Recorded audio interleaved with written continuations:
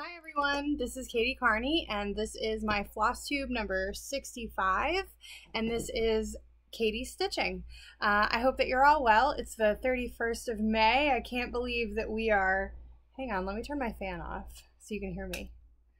It is very hot here, so I have the little fan going on me and then I have the air conditioning going in the back room that I'm not turning off. It hit 94 here today, I think. So it is, like I said, not at all cool. But that's okay. It's bound to happen this time of year. Hang on just one second. Let's see if I can get a better angle. Okay, and I am actually recording. I hope to not have to record this twice like I did last week. I think that's a little better, although now you can't see my Lindy Stitches piece right there. Anyway, like I said, this is my Flosstube number 65. It has been 2 weeks since I recorded. It's been a good 2 weeks. 2 weeks ago, Mark and I went to Philadelphia. We saw the orchestra. We went down on a Friday and stayed until Saturday after the orchestra. And it was 100 degrees with like 80% humidity and a 1 to 5 on the air quality scale. It was 5. It was very bad. I think Mark was trying to kill me. We walked 10 miles. At one point I cried. My heart does not deal well with the big heat, and it was all just too much. So that was the weekend after I recorded the last time. And then last weekend was Memorial Day weekend. So it's Tuesday, the 31st. And yesterday was Memorial Day. I took Fra to a Memorial Day event. I usually go to one every year, but this year I took her. We went to one at where I went to high school. There's a veterans park there. And it was not my favorite of the events I've gone to. This one, it was the big one in the city, and it just felt very political. The head of the Scranton VFW was the speaker, or like the MC of the event, and he seemed to really be like, you know, he just kept saying how wonderful the mayor was, and it felt very like all the speakers were local politicians, and I was just like, really? Today? But what are you gonna do? And then we went for lunch, and I went to the bookstore for her and got myself several things, and then I went to Joann's. And I'll show you my haul in a little bit. So let's get to my stitching. So the last time I saw you, I was very close to finishing my monthly sampler, and this was the April sampler. I have not started May, so I am behind, but I did finish it. This is not ironed. It's on 16 count Aida. This is from Vicky Clayton Silks. She had a random dyed 16 count Aida mystery that you could buy. So I love the little bunnies and the little duckies. So cute. So I really like this one. I did change the color of the word April. It's supposed to be in white, and I did mine in the teal color. So using the DMC conversion, and I have to go in and I'll add all of the like little eyes on these projects when I finish all of them. I don't know if I'm going to get them all done this year, but I am 1/3 of the way done, so that's good.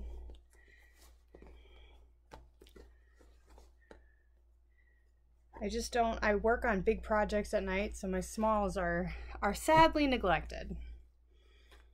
So the next one, when I get to it, will be May. And May is very cute. May has little bees. Oh, hang on, I'll just take it out. I'm right next to, this is a window here. So the glare is kind of bad, but it's evening, so there we go. So that's May. Over the weekend, over Memorial Day weekend, all of the windows in this house have shades. Levelor or something, whatever. Shades. Fra loves them. I have hated them since we moved in. You pull it up and then it comes down and it goes all the way to the floor, or they get stuck, the springs break, they rip. I've never liked them. Part of that is because the house isn't level, and with shades, if your house isn't level, they don't work. So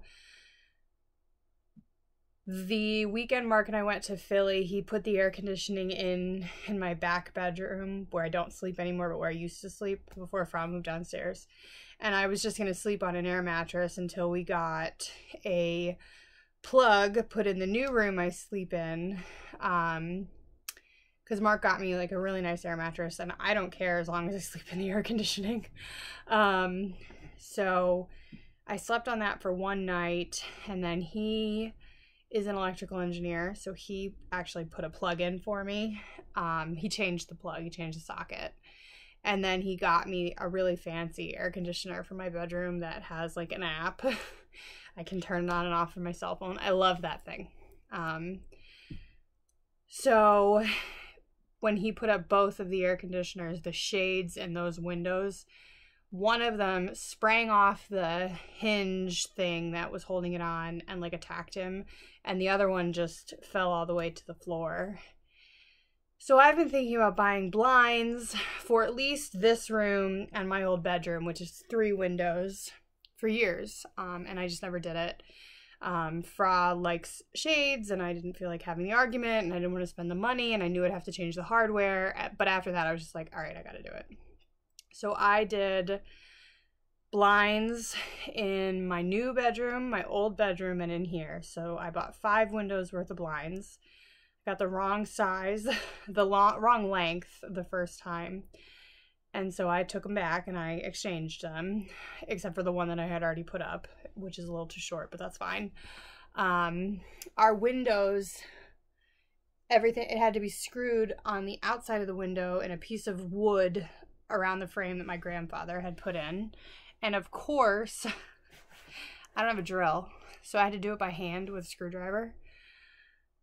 My hands hurt so bad, and then I just couldn't get a lot of the screws in all the way. They're out a little bit. So I'm going to come home one day and the blinds are going to be on the floor and I'm going to start again. But it is what it is. What are you going to do? Sorry, it's really hot and it makes me thirsty. So yeah, and then I also made curtains out of an old sheet for my new bedroom windows. They're just white cotton. But I got new like cotton bedding from, it's called Under the Canopy. So it was a little bit of a uplift because God knows when I'll get the quilt done. I was going to work on the quilt this weekend, but by the time I got the blinds put up, I was done. But anyway, that's not why you're here. Let's look at my other whips. So when I finished that small, I started another one, and that is Frosted Pumpkin Stitchery, and it is Halloween Town, and I'm stitching this for a friend, and I am not doing this part. I am using a 14 count Murky with the DMC either called for or conversion if it called for a fancy floss. The colors, I have this in my big Bitsy Bob bag from Kelly Stadola. I've showed this before, but I put the colors right there, taped them on, and then a small project fits perfectly right here. It's great. Although, where is the project? Hang on, I've lost my cross stitch. Okay, I'm back. Sorry. All right, here it is. So this is on 14 count Murky, like I said, using DMC. And then this time, I've done these for myself. I haven't finished them, but I've done them. I made mine into 3. This will be 1. But the white on this, it's glow-in-the-dark thread. So all the light on, like when you turn the lights out, you can still see the white. And it does work. I tested it. So I thought that was really cool and just a fun thing. Here are the colors. They are a mess. And then The glow-in-the-dark thread is just the DMC E940. It's really easy to stitch with. I thought it might be a problem like a Krynic, but really, really easy. So I'm almost done the bakery. And then I did most of the black at the top and a lot of the white. I don't know why. That's just how I was working on it, you know? So that's that. That's my, I turn the fan back on, hang on. It's just so hot. It's 90 some degrees. So anyway, that is a fun little small that I took some good time when I first started stitching it. And then I think tonight, I don't have anything to work on until Consider the Lilies tomorrow. If I stitch tonight, I'll work on that. Giant, it's bigger than my head cup. But gotta drink a lot of water because I have a heart condition. All right, next. I am working on, this is an Eureka bag. I love these bags. They are huge. This is, let's see, Celtic Autumn. So that's the original. This is by Lavender and Lace. But I am doing the Little Cat conversion, which is more, in my opinion, autumnal colors. And I got a good amount done on this. So this uses DMC. A million different colors of DMC here. But they are delicious autumn colors that I just love. And then the gold, I am doing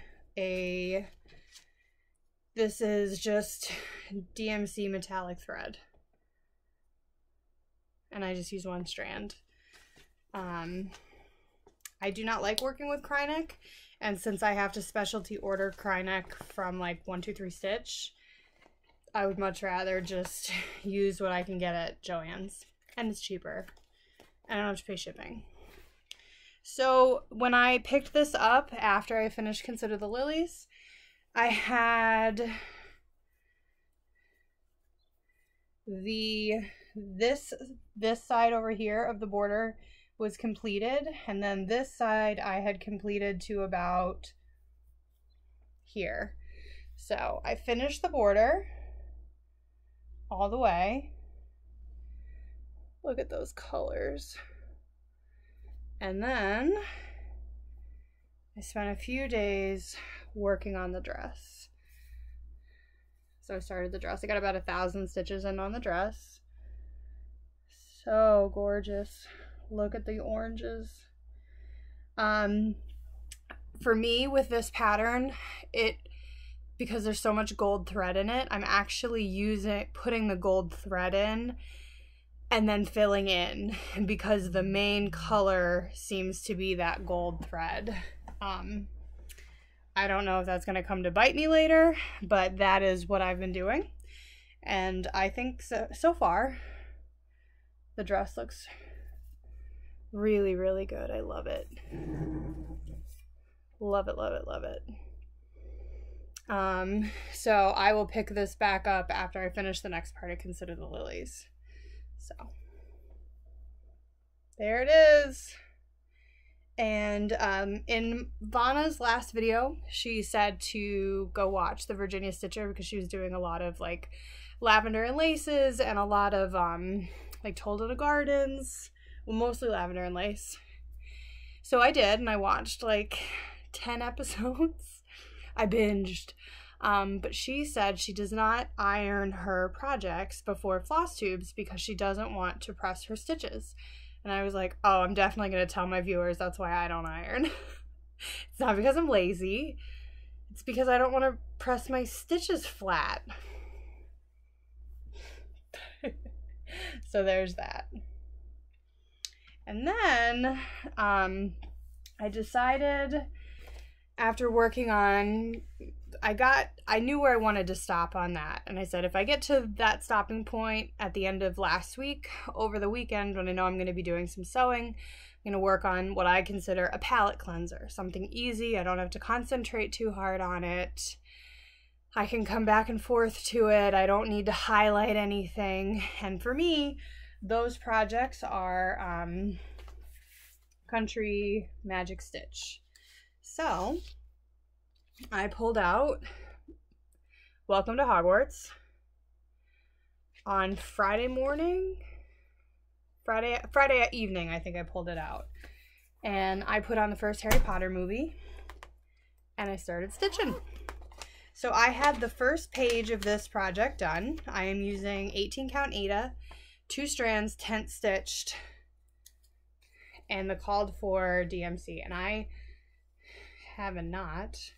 I love the DMC colors. I love the blues and the purples and the gray. They're that muted colors that I really, really like. So there they are. They are a mess. I think that's what happens when you use floss drops, because you're when you pull just a single strand out. But I like I said, love the colors. And here I stayed up last night stitching until 9:45, which I never do. I'm lucky if I stitch till 8 o'clock the last few months, but I decided I wanted to get halfway done. And so I watched, like I said, I had them on like while I was hanging the drapes, or the blinds and the drapes and making the drapes. But I watched the first 6 Harry Potter movies, decided, executive decision, that I was not emotionally stable enough for the 7th and the 8th. And here we are.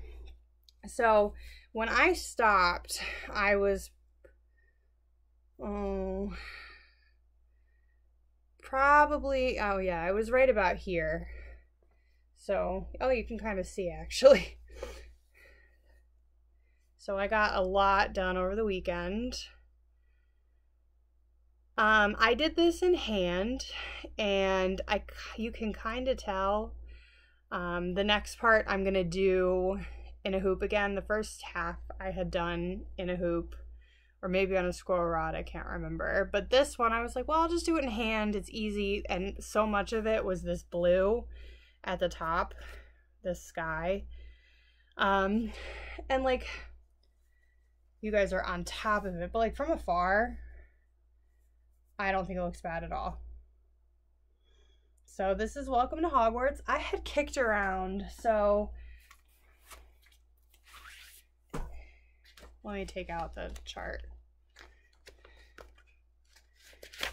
It says Welcome to Hogwarts at the bottom, just like the Shire says Welcome to the Shire at the bottom, and welcome to, hers all say welcome to, and then what it is. And I thought about leaving Welcome to Hogwarts School off, and then I was like, no, I think I'm gonna leave it on. You can see I still have a long way to go, and I think that the cliffs there are gonna be not fun, but Hogwarts is done and I get to look at that every time. So that's that. And there it is again. So pretty. And I can't tell a lie, guys. That's all I've stitched on. I mean, it's 4 projects, so I mean, it's nothing to really sneeze at. They're big projects. And I do have some plans and some haul. So let's look at that. So first off, as you guys know, sorry, I can't say no to Heartstring Sampler. And she sent an email out for her small samplings collection. And I've done one of them already. And this is Janet Haig Pratt, 1883. Yeah, let me take it out. So I did buy the full kit. They're not that expensive, fully kitted. So there's that. The model is stitched on a 32 count Weeks gray, and then it uses 4 colors of DMC. And so here is the very pretty Weeks gray. She gave you a ring for your floss, and then a postcard of the original. And then she gave you floss drops, and they are all different pictures of the sampler. So that was very sweet. And then here's the DMC colors. So the last one I did, it came with fancy floss. I'm good with this one not coming with fancy floss. I'm sure it has something to do with supply chain issues and how much she was able to sell. I don't know how quickly this one went. I got it as soon as the email came out that it was available. I just did it because it's the colors I like, which are pink and green. And I think it's very, very pretty. I'll probably leave the name off the bottom just because, but we'll see.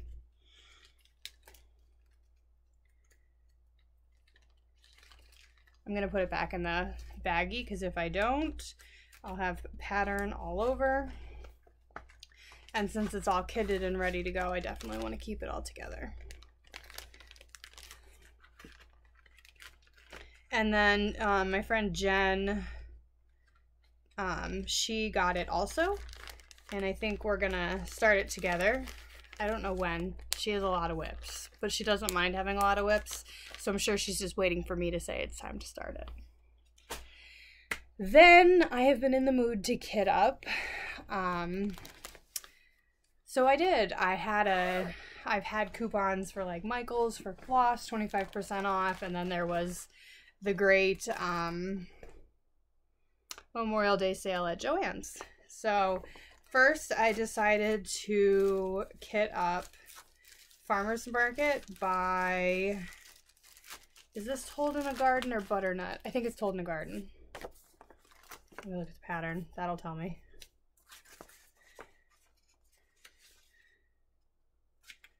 Doesn't tell me.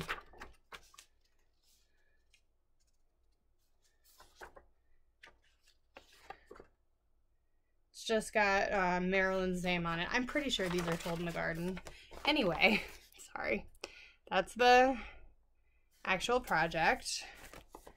I am either going to use a 14 count Ada from Zweigart that I got that I've had from Hobby Lobby, or a 20 count Ada. It's either going to be very big or very small. And this is Vintage Country Mocha. And I just went to Michael's and kitted it up. There's a lot of colors. And then they didn't have 2 of them, so I got the Anchor version. I need to download the DMC Anchor conversion chart so I have it. But that's a future Katie problem. I don't know when I'm going to start this, but it will definitely be the next one that I do after I finish the one I'm currently working on that I probably won't work on for 6 months. I used to run a farmer's market. It was a buy fresh, buy local. All of our vendors had to live within like a 30-mile range. Local farms, both produce and meat. We had, they still have, I just don't go anymore. It was difficult for me to go. But anyway, meat, cheese, eggs, produce, wine, cider, the whole thing. And of all the jobs I've had, running the farmer's market was so much fun. Like, I love my current job. I liked my last job, and the job I had before that when I was working in revitalization was very difficult, but the farmer's market I felt very passionate about. So that's why I want to do farmer's market next. And then that same day, I felt like I don't have any Butternut Road kitted up, so I decided to do this one. It's another Christmas one. This is, oh, it's, no, it's not. It's Once Upon a Time. I thought it was Christmassy, but it's not. It's Once Upon a Time. Again, I don't know when I'll start it. Here's the DMCs, so pretty. Don't have fabric yet. And the one DMC they didn't have, I got the anchor. So that's another thing I kitted. But wait, there's more.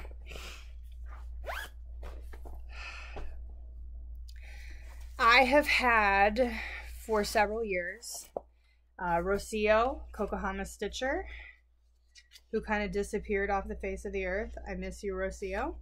She got me for my birthday one year my unicorn, which is Lila's Studio Let Freedom Ring. And she got me the pattern itself, and then she got me a few of the called for fancy flosses, Calico Kitty, Endive, and Forest Glade, and one other one, Freedom.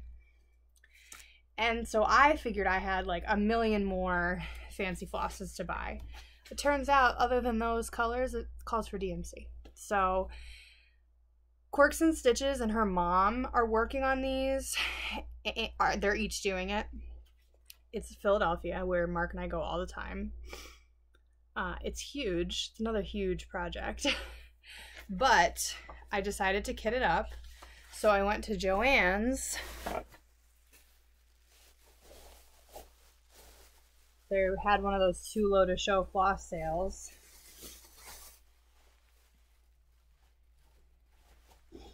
And I bought the DMC for it.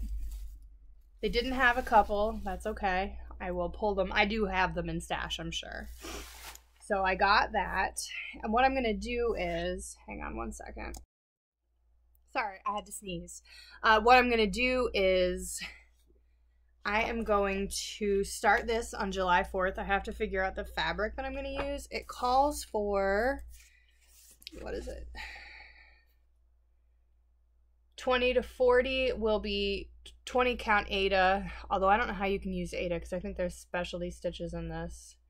This sampler is not suitable for stitching on Aidas. There are 1/1 cross stitches. It is recommended you make working copies. So 40 count Aida, it'd be 15 by 11. 36, it'll be 17 by 13. So I might try to do like 40 count because otherwise it'll be too big. But it's a lot of pages. 16. It's 16 pages. So what I think I'm going to do, I'm going to start it on the July 4th. And then I think I'm going to do what I did with Consider the Lilies, is do one page and then move on to another project. And that's actually, hang on, let me show you another thing. Most disjointed video ever, sorry. That's actually my plan once Consider the Lilies is done in October for the Prayer of St. Francis by, I don't even remember who this is by. Oh, Big Toe Designs. But it's a band sampler, so my plan is to do a band a month, or maybe 2, until it's done. So I have my 2 next, like Consider the Lilies has been my focus, and then I've had something else to work on for the rest of the month. I have my next several projects. I might do 2 rows a month, because it's 2, 4, 6, 7, 8, 9, 10, 12, 13, 14, 17, 23. It's like 23 bands, but this one is huge. That one is going to take me months. But I might do 2 a month. We'll see. But anyway, that's my plan, those are my 2 next big monthly focuses. And then Flag Day is June 14th, and I bought this several years ago from Heartstring Samplery also. And it's Flag Day at Twin Gables. It's a small pillow.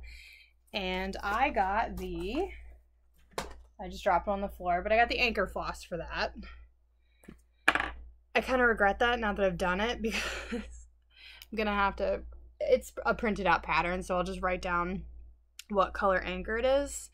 I just want to try to use the anchor a little more and see if I like it. And I'll be honest, if I had somewhere to store it, by the way, if you have anchor floss, how do you store it? They were 40 cents each, which is half price. Yesterday at Joann's, I almost bought one of each, just almost did it. But I had Fra in the car, and again, I don't have any way to store it, so I didn't. But anyway, please tell me what your method of storing anchor is. I'm sorry that this has been such a disjointed video. You know how I am. I hope you're all well. Thank you for all your comments and your friendship. Stay safe. Keep stitching. Vanna, if you and Katie happen to watch this before the big day next week, or even after, congratulations, Katie, on your beautiful wedding. And Vanna, watching you put this wedding together, one, obviously, if I ever get married, my mom will not be helping, and it's beautiful watching all that you're doing for Katie. You are from the Midwest, which my mom was too, and my mom's family still lives in Ohio, so it's been so pleasant watching all the things that you do for the wedding. It's very much like what my cousins in Ohio have done for theirs. So it's really been pleasant to watch people who still use a church hall or a fire hall at their church to get married, instead of here where people spend, you know, $25,000, $50,000, $75,000 to get married in a ballroom and, you know, have this huge debt when, you know, you all and Katie and her fiance are doing this beautiful thing. So anyway, I didn't mean to go off on that tangent. Thank you for letting me see a little bit of the Midwest. Anyway, hope you're all well. Stay safe. Keep stitching. Mwah. Bye.